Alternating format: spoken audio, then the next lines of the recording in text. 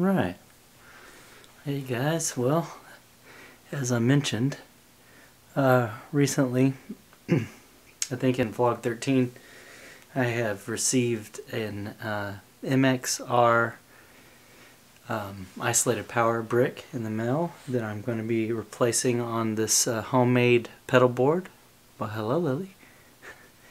Homemade pedal board that I made a few years ago out of a crate salvaged from, well, I say salvaged, that I took off of an air conditioning handler, an air handler, that I helped my dad install a few years ago, and used a piece of wood that had been knocked down from a storm in my yard at the time, and made legs for it to give it that slant there.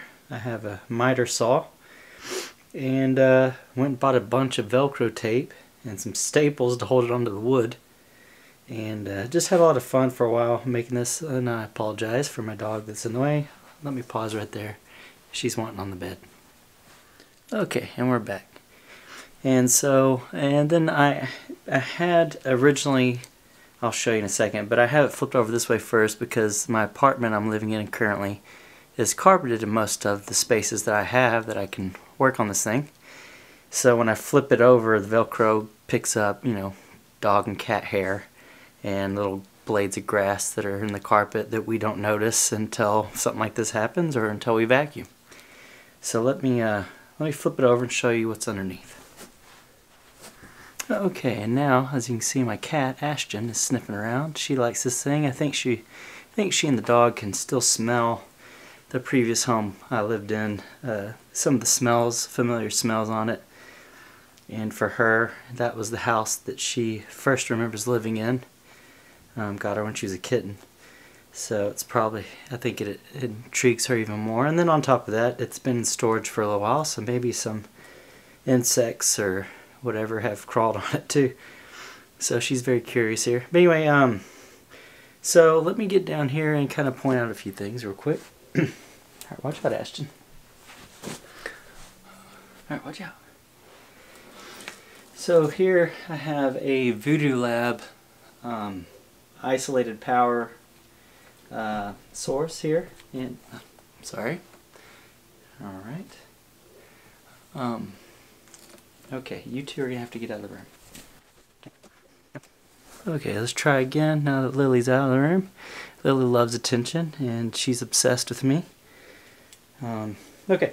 Anyways, back to what I was saying. So here we have a Voodoo Lab. I think it's like an iOS 5. This is whatever they call their 5. It's covered up right now. I'm not taking that one off. That one's staying. So that was the first one I had when I made this. And then my pedal collection grew, and there was enough room on this board, well, this, you know, do-it-yourself board, that I needed more. So I added this, and this is what we're going to be replacing. And then right here I have just a monster, what do you call it, surge protector or power distributor, I don't remember. But that's what I have here, power strip, monster brand. I'm sure there's some better ones, but this is just what I had handy. In fact, I just put this one, it's a smaller one on here. I originally had a white one that was a little bit bigger and even had USB ports, but I accidentally stepped on the prong, the ground prong here when we were moving on the white one. So just I went ahead and switched. I didn't need all the bigger size anyway, and it stood out more. I had the smaller one here in the house apartment, so I replaced that. But anyway, we're going to be replacing this one. This has great reviews. I don't think it's a problem, but what I was having in our there's Ashton again. What I was having in the previous house issues with, the previous house I lived in has the old 2-wire system, electrical system in it. It's not properly grounded, and it was built in 1959, and most of the electrical work in it is the original wiring.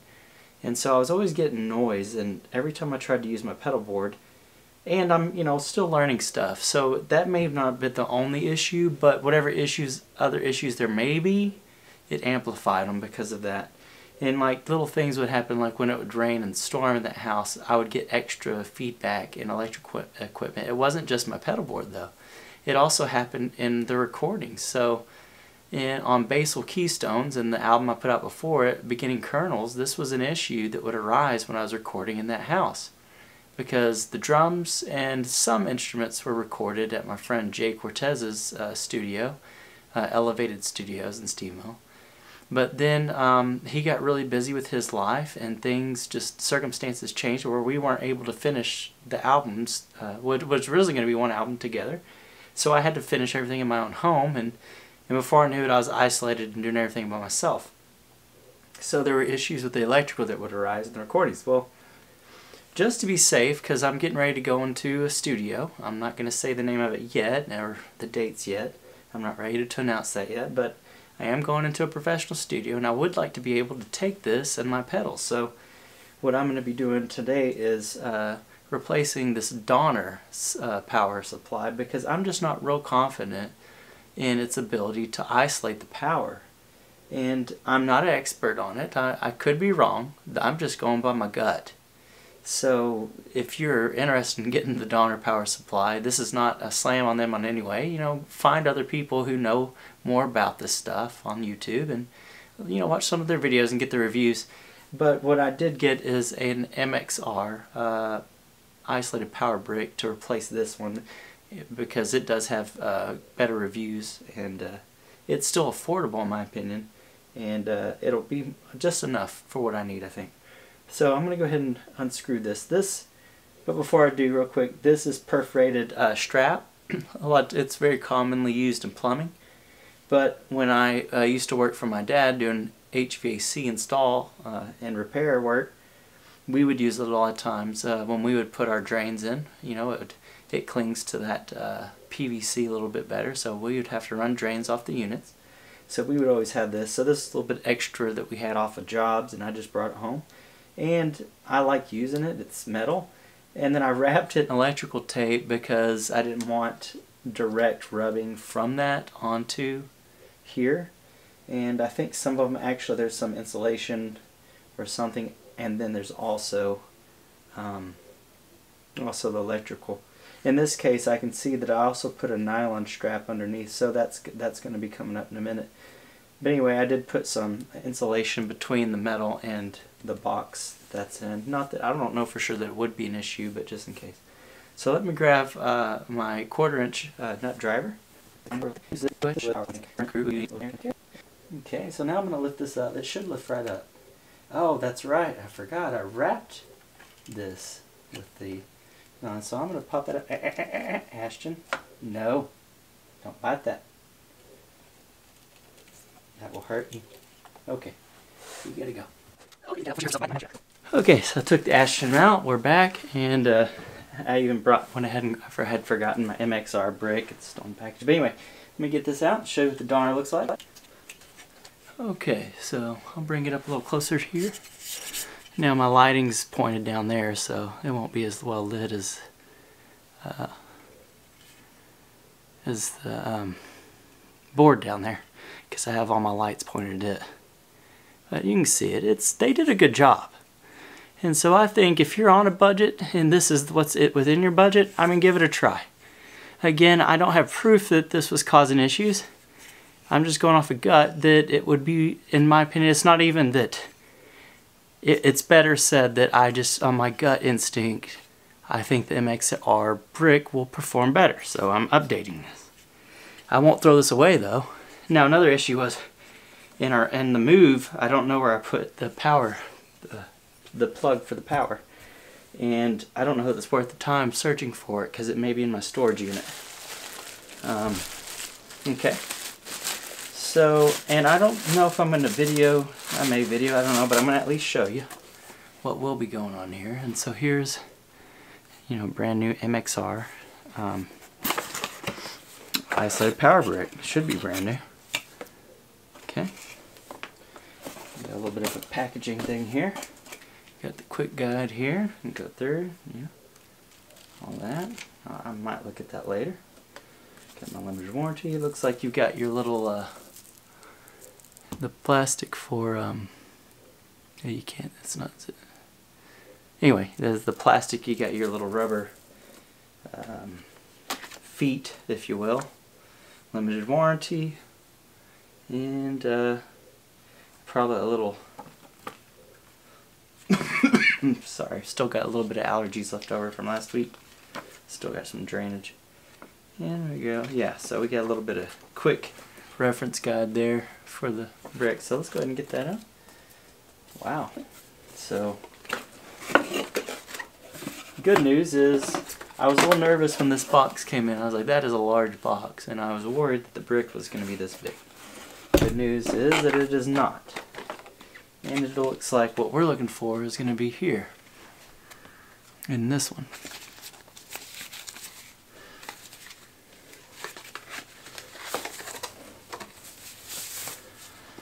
Okay, oh that's nice. Give us a little bit of padding here. That might come in handy on something else. Or I might use it between here. I don't know, we'll see. Anyway, alright, so now we have our MXR isolated brick. Or they call it Iso-brick. But isolated power. And this has just as many as the Donner did. I mean, it did cost double, I think, of what the Donner cost me when I bought it. Versus what this costs now. But I think, I'm guessing, and I bet I'll be right, that the performance is at least double too, though, in quality. And again, nothing against Donner. That's part of Donner's deals. They make things affordable. And so, and you even got a switch right here to adjust some power distribution there. I think, I haven't looked closely at this. I'm guessing it's going to be for one of maybe this one, but we'll see. You know, I can't quite read the screen I'm recording with, but I'm guessing this does that. But I could be wrong. It could, maybe it does more. In fact, there's one here too. So anyway, that's going to be going here, and that looks like that's going to fit real well. Now, before I install it, I will go ahead and glance through instructions and stuff. So I'm going to stop the recording here for a while. And I may come back once either I have installed, or maybe if I think I want to show you. I don't know if I want to show you me installing it. Maybe I'll record it. We'll see. But I'm going to pause right here. Okay. I'm going to take a quick intermission and show you something neat. So, I live in the Dallas-Fort Worth metropolitan area. And I grew up, I think I've mentioned in previous vlogs, in a more rural city. I mean, it felt like a town. It technically, according to Texas's definitions of cities, it is a city. It's a steel mill, and they call themselves the cowboy cap of the world. When I was real young, it was still a very big farm town, and it still does have a lot of dairy. But a lot of the independently owned dairies were bought out, sadly. Especially in the 90s, and a lot of those families that I grew up with moved on to other states and to either do different things with their lives or start dairies in other states where they weren't being bought up yet. But anyway, it's a very different place. So, but that was about an hour and 15 minutes from Fort Worth, and you know, a little bit about an hour and 20 minutes to Waco. So I grew up frequenting Fort Worth, and it still feels like home. It always has. And to me, if I'm going to claim a city that as a hometown, it would be Fort Worth. Secondly, Waco. Waco also feels like home because you know, Stevenville's part of the 254 area code, and the landscape and terrain and is very similar in Stevenville as it is to the Waco area. So traveling all the way to Waco always felt also very homely. So. But Fort Worth I frequented more, and today, even today, I'd go to that city more than any of the other cities. I now live closer to Dallas in the DFW area. I don't live in Dallas, but I live very close to Dallas. And so now I'm starting to venture into Dallas more, but I still technically have more connections in Fort Worth and go there more often. So anyway, I mentioned all that just to say there's a couple of really great breweries in Fort Worth. Well, actually more than a couple, but two that I really love. They have some other ones that are good. It's not that they're bad, but these are the two I prefer. Well, my favorite brewery is called Panther Island Brewing, and let's see if you might. I don't know if you got the. You can kind of see the logo here. It's, you know, it's a glass, but Panther Island Brewing, that's my favorite one. And so I've got a treat here for you though. But tonight, I'm gonna set this down here. Right now is the season for Martin House Brewing company in Fort Worth. They're a little bit bigger than Panther Island, and so they're my second favorite brewery, and they have a lot more options than Panther Island does, because Panther Island's a little smaller. And they have a lot of good things, and this is the season for cookies. Actually, I did that backwards. Let me do that again. So this is the season for cookies. Let's see if you can see that. Sorry, I'm an amateur still at YouTube. Cookies and cream. I'm going to be mixing these. I've had them separately. The cream was a little too much for me. It tastes like a cream soda. The cookie dough stout here, which is what this one is, that's up my alley. I like that a lot. It's got a lot of chocolatiness to it. So what I'm going to be doing here is, I guess, be doing a beer tasting in the middle of this, what was a pedal, not a review, but I was showing you my pedal board, one I built myself. And oh, while I'm opening these, quick note, you know, a little tip if you're wanting to build your own pedal board. You know, after buying the power supplies, you know, the surge protector, the other one I had on it, and screws, staples, and I think I just said Velcro tape. All the things would actually need to go on the pedal board. This still ended up costing me as much as I think you could get like a Temple audio board, a Temple board for, which I recommend those. I was tempted to just buy one, but I decided I'm going to go ahead and use this one I made. But now they do have accessories, so it may be cheaper to build your own still, because you still have to buy the accessories to the other boards. Like, you know, most other boards, the ones that you get pre-made, you still have to get Velcro tape and all that. So maybe it's about the same, but it wasn't any cheaper for me in the end, because I had to buy all the screws and all this extra staples to hold the Velcro tape down. But just consider those things. I mean, if you want to build one, do it. It's fun, but it may not be cheaper. Alright, so let's go ahead and try this. So we got our cookies and our cream. I'll show you the cans when they get a little emptier. Oh, pouring them in there. Stop there. Let's see. Alright, so let's see what this tastes like. Mixed them in. The foam's good. Right now, to me, I'm not getting a distinct flavor from the foam. A little bit of the chocolate, I guess, settled in after I said that. Okay, I can appreciate the cream one a little more. I'm more of a stout person, so I like the more intense flavors. Stouts, I like sours. I like ales, amber ales. I don't tend to, you know, enjoy, you know, blonde lagers or pilsners. I don't tend to enjoy them, and I definitely do not like Indian pale ales. I don't like IPAs. They gross me out. And so I'm not cool right now, because IPAs are the big thing. And I don't actually like the milk stouts, believe it or not. Some of them taste okay, but it's that whole lactose or milk aspect I don't like in the beer. I do love milk, but I think in the beer. But this is pretty good, so I think I still prefer the cookie dough stout by itself, though, for my own taste. But I could see this is a really cool idea, fun thing to do, to mix the two. And I could do without the cream myself, but I could see where other people would really like it. And it does have a, you know, cookies and cream flavor to it. That's pretty cool. Okay, I'm going to pause there. I'm going to drink this, and then I'll show you all the cans when they get empty. Okay, so real quick, try to get the can art in here real quick. I haven't drank all this one yet, but this is the cookies. See there, by Martin House Brewing. Really creative guys. We got some really rad brews, and they do a lot of fun seasonal one. If you live in Texas and you're able to get it, you know, keep your eyes out for the Bananas Fosters that's going to be coming out soon, or should come out soon, if it hasn't already. Amazing, that beer. And it's a hot seller. But here's the cookies can, so there's that one. And I saved a little bit in that can because that's the one I like. This one's a little too sweet for me by itself, so I wanted to save some of the cookie dough stout by itself for my own sake.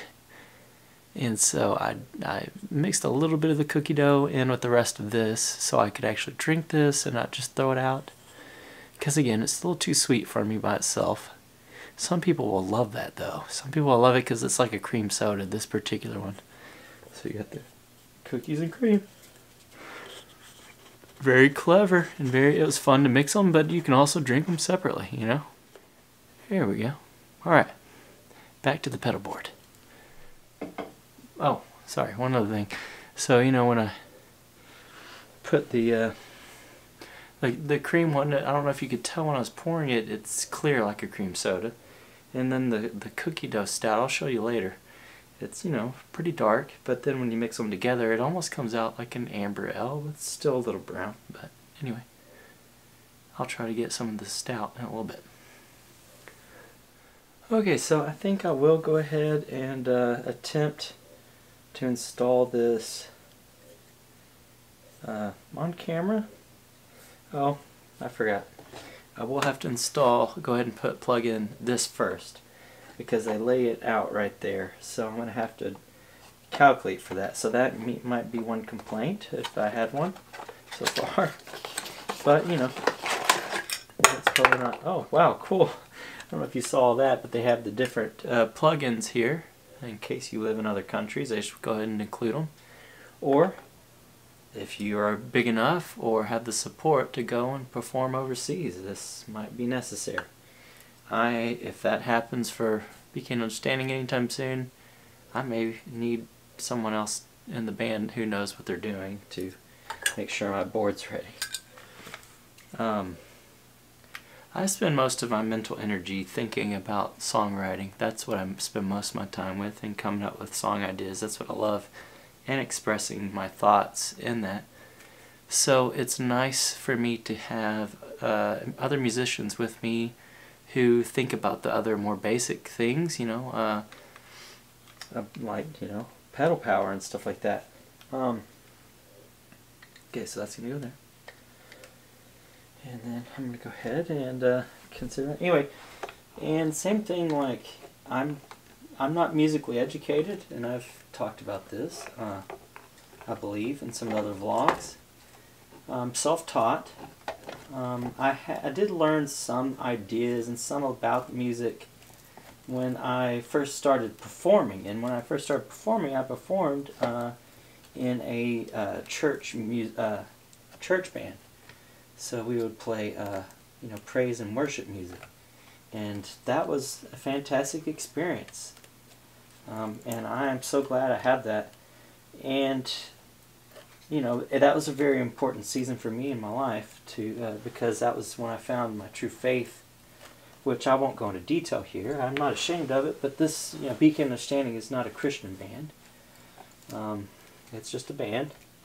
And although, you know, my individual faith definitely inspires, you know, or influences my perspectives and the songs, we're not a Christian band. I don't write songs thinking that I'm going to save people or any weird thing like, you know, religious people tend to think. I just want to inspire and encourage people to be more spiritual. I don't care what they believe.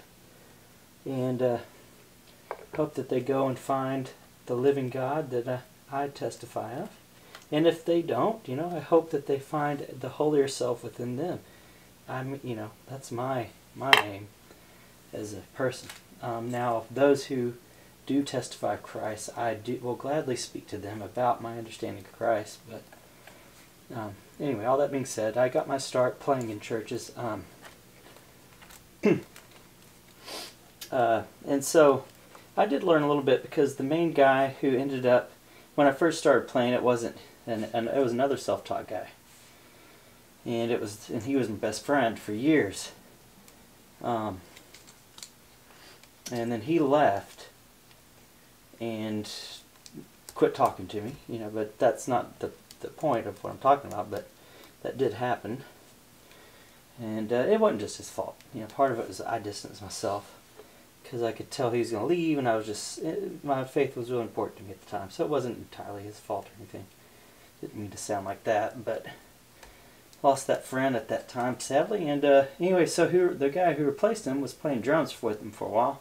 Well, the guy who ended up replacing him is a jazz musician, so he is musically educated. So I learned a little bit of stuff from him about, you know, like things like circle of fifths, very basic things. And in Nashville, yeah, it's cracking. I hope it'll stay.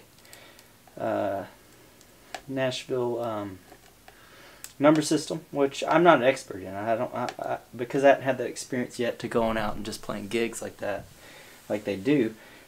But the numbering system, that kind of stuff influenced my thinking. So, and then from there, I was able to start picking up on, you know, even though I don't technically have key signatures memorized, I'm very familiar with key signatures from the number system and playing, you know, looking at chord charts and stuff all those years. So I am uneducated musically, yet at the same time I soaked in as much as I could from the people, and still do, who are musically educated. So, you know, I like to have people in my band who are musically educated, since I'm not, to make up for my lack. That's what I love about life. You know, we all have our strong points, we all have our shortcomings, and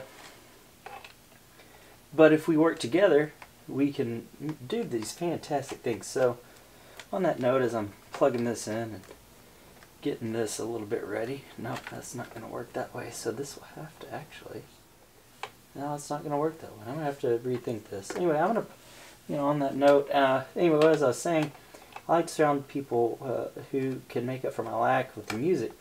And the same thing with like the electronic aspects or the mixing of it. You know, I really need people in my life who know more about that stuff.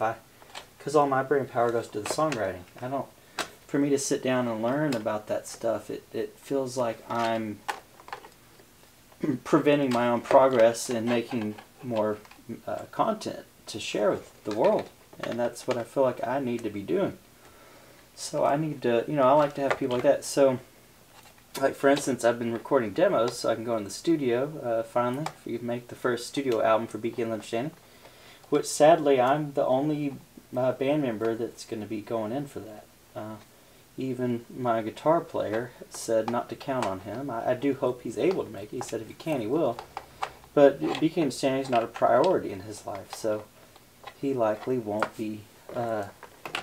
You know, I don't know. I'm gonna have to move that, so we're gonna have to change that. Anyway, that's something I will basically be making this one. Now, my drummer Tim, he's got his other band that they're currently working on an album on, and he just had twin babies with his wife. Not he himself, but with his wife. And so hasn't been returning my messages, and I'll get sporadic messages from him, but he didn't return mine. So, and same thing with phone calls. Just communication's been so bad. I'm going into the studio to record with a professional drummer who's also a producer. So just for efficiency's sake, I'll be using him as my drummer on this album. So I'll be doing all that stuff on my own. But I really need people. Man, Beacon Understanding really needs people who can help and who have knowledge and experience with the things I don't have experience in. Because right now, in a way, I'm kind of drowning. I don't have any help. I'm literally doing everything myself. And I don't have bandmates. The church, you know, I mentioned earlier that I got started with musically is, I left that place because I realized it had devolved into a cult. And so, wait, was I going to move that one? Yeah, that's what I was going to do. And so I had to leave that place. And anyway, so, and I don't know, you know, it's hard to say. I keep thinking about this stuff a lot, but in the beginning everything seemed so sincere, and all the people that I was connected with, we all seemed to be genuine in the things we shared and did. I don't think it started off as a cult. I really don't think that. I think what happened is that it devolved into a cult, and it had to do with the leader, as it usually does, not wanting to give up control. And I mean, it's gotten bizarre. You know, you have adults, full grown adults, people all the way up into their 50s who he's convinced need to submit their entire lives to him. You know, that's just strange. It is absolutely strange. And so when I left, I lost all those friends, and that's when I brought that up. So my original drummer actually is at that cult, and now he won't even speak to me. He used to help me run sound. He used to help me set up equipment. He did a lot for me when we first would go play gigs together. And now he's gone, and doesn't want anything to do with music, unless the cult asks him to play in their church or their services, and just bizarre stuff like that, you know.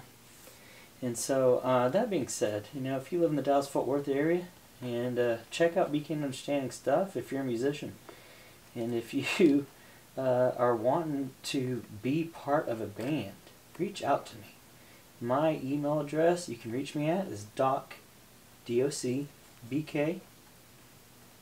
initials B like boy and K like king, and then music, the word music in English, and then management abbreviated as MGMT. So it's docbkmusicmgmt@gmail.com, and I'll post it in here.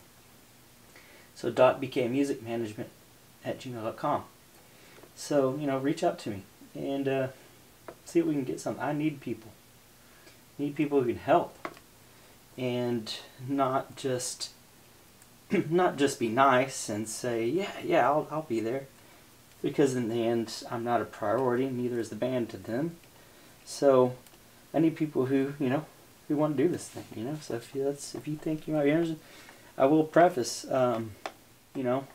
don't really need amateurs right now, to be honest, not to be rude. Need people with a little experience, and especially if you can help with booking gigs.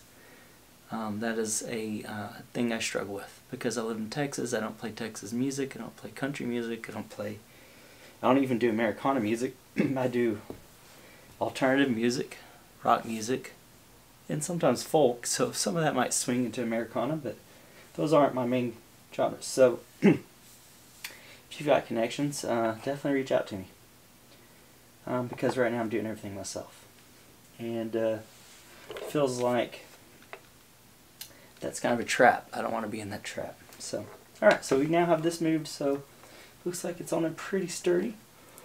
I'm going to have to stop recording for tonight because I'm starting to lose my voice again. But that'll fit there now. This will go here.